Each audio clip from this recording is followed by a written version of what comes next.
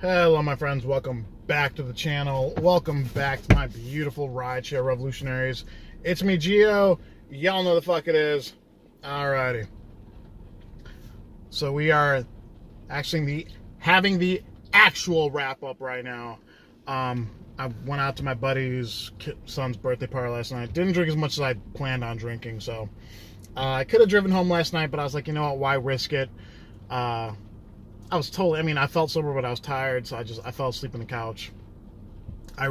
Usually when that group gets together, we drink heavily, but a couple of the people that usually show up didn't show up, so we didn't really go as hard. So that happened. I drove this morning from like 6:40 till about what time is it right now? 2:20. So little over 7.5 hours. If you guys want to add that to the grand total. So that's about 70, if you want to round up, 73 hours. Grand total for the week's about 1690 something for 70 something hours. I'll do all the math on everything towards the end of the video. First, I want to address the picture I put on my community post yesterday and how you guys are absolutely ridiculous. Call me a racist. I took a picture of the ride I got from Aurora of a passenger that was called, or the name was spelled Y-O-N-G Ho, H-O. So when you say it out loud, it sounds like Young Ho. And if you have a sophomoric sense of humor like mine, you're gonna find that kind of funny. And since I figure we're all drivers here, right? Most subscribers are probably drivers. Like, yeah, you guys have probably seen some funny names too. That's probably the funniest name I've seen. Because I'm associating this passenger's name because it sounds like Young Ho, and I'm personally a fan of young hoes. Now he likes hoes. He's such a bully. Apparently that's racist.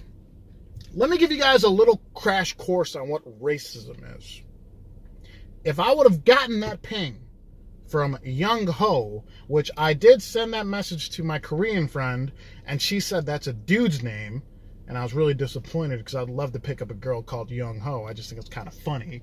It's a pretty common boy's name in Korea, she said.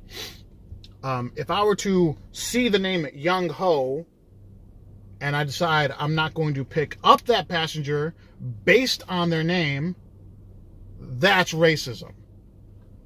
If I decide to pick up that passenger and treat that passenger any less, or give that passenger lower quality service based on their name or based on their background or their ethnicity, that's racism. Thinking their name pronounced out loud sounds like Young Ho because it is spelled Young Ho is not racism. I have had to deal, you guys have called me a racist how many fucking times already? It's absolutely insulting to call a mixed race, first generation American, who has friends of every single kind of background and religion, a racist.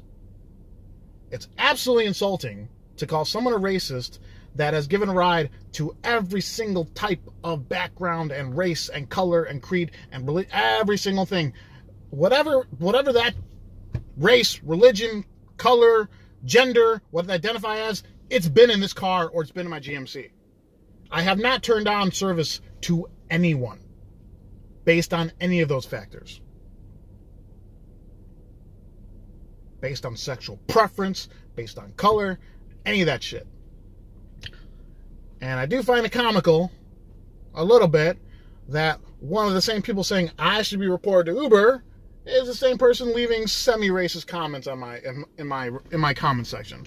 Little hypocritical, but anyway. Keep calling me a racist. I don't think you guys know what racism is. For example, here's a quick little story. In my late 20s, and I think I retried again in my early 30s, I was on various swipe apps like Tinder and Bumble, and I saw this one girl's profile. I believe she was Vietnamese. I think so because my sister actually knew her. And nice looking Asian girl. You guys know I'm into Asians. And The name on the profile was spelled out the letter N, the letter G, and the letter A. NGA on this really cute Vietnamese girl.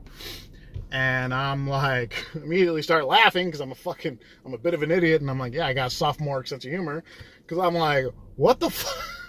I've never seen that before. So I screenshot it and I sent it to all my black friends.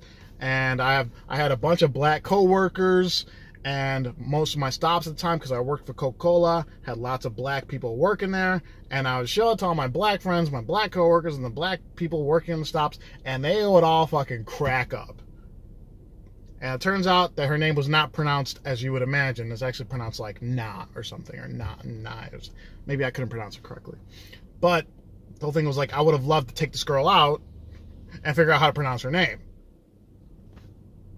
Is it racist to think that the letters NGA are pronounced a certain way? No, it's not. You fucking tools.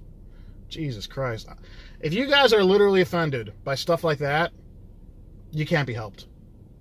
If you literally think that's offensive, to find something that dumb to be offensive and racist, you're beyond my help. Like, just, you're past the tipping point. You're everything offends you. You're probably, you got to be the life of the party. Everyone's got to always watch what they say around you, because they know, oh, I can't, there's one person in my comment, and the guy, his name's Brandon or something. Oh, Brandon's here. Everyone, shh. Everyone, watch your mouth. Don't want to upset Brandon. But, yeah, this week is a wrap. 72 hours. Yeah, it's about 72 hours, almost $1,700. I know my trip meter says 1,235 miles. Go ahead and add 30 to that, because on Mondays I do eat miles. And I'm actually going to drive a little bit later. So, yeah, obviously I'll break down all the earnings and everything like that. I'll do my calculator stuff. But this week was, it was efficient. I did what I had to do. I worked out, and a little bit less than I wanted to. I YouTubed, I responded to comments, did my vlogs. Yeah, let's pound town a little bit, right? The only thing I did not do this week that I want to do was do some stand-up. Didn't have time for it, but got to do it more. Got to make more time for stand-up. But the only problem is, I'll talk about this really quick. One of the big problems with stand-up comedy is, unfortunately, if you're going to do a set, doing a 5-minute set is like a 2 to 3 hour commitment. I don't have a lot of time on my hands, you guys know. So, yeah, it's really hard for me to justify giving 2 or 3 hours to do stand-up comedy when I know, like, I could be using that time to rest or work out or hang out with my lady friend or hang out with friends. Like, oh yeah, and I hung out with friends last week too, or yesterday, obviously. It's like, I feel like since I do try to use my time efficiently, like, comedy isn't the most efficient use of my time. I still love doing it, but it's just not the best use of my time. But I have to try to keep up. So, all right, guys, that's all I got for this one. I want to thank y'all for watching. Keep calling me a fucking racist for no reason. It's the stupidest shit in the world. Look at me. Look where I live. Look who my friends are. And I would call my friend John, black guy, and ask him if I'm a racist, but he would just say yeah, because that's his sense of humor. So, but yeah. All right, guys. Everyone, stay safe, stay driven, stay classy. I'll talk to you next time. Bye-bye.